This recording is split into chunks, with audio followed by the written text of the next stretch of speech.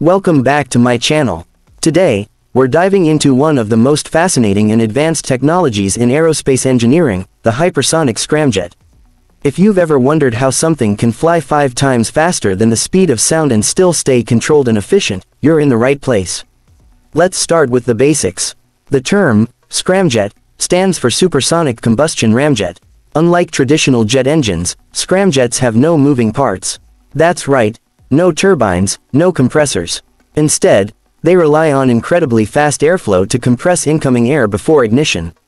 The engine uses the aircraft's speed to compress air, which is then mixed with fuel and ignited, all while the vehicle is flying at hypersonic speeds, typically Mach 5 and above. You might be thinking, why not just use a rocket? Well, scramjets are far more efficient in the atmosphere because they don't need to carry oxidizers, they use the oxygen from the air. This drastically reduces the vehicle's weight and allows for longer range missions at a lower cost. That's why scramjet technology is being explored for both military applications and future space travel. Now here's where things get tricky. A scramjet only works once it's already going very fast, at least Mach 4. That means you need another propulsion system to get you up to speed before the scramjet can take over. Typically, that's done with a rocket booster or a turbojet-ramjet combo. Once the aircraft hits the right speed, the scramjet kicks in and takes it to the next level. Temperature is another huge challenge.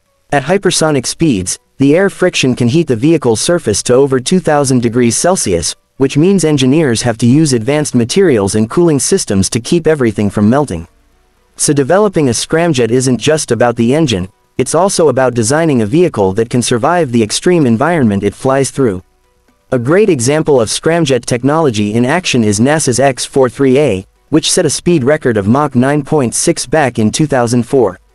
More recently, companies and defense agencies around the world, including DARPA, Lockheed Martin, and China's CASIC, have been testing newer and faster scramjet-powered vehicles.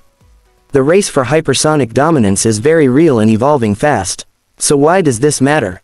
Hypersonic scramjets could revolutionize space launches, make global travel incredibly fast, and give militaries a new edge with ultra-fast, hard-to-intercept weapons. It's not just cool science, it's a game-changer in aviation and defense. Thanks for watching.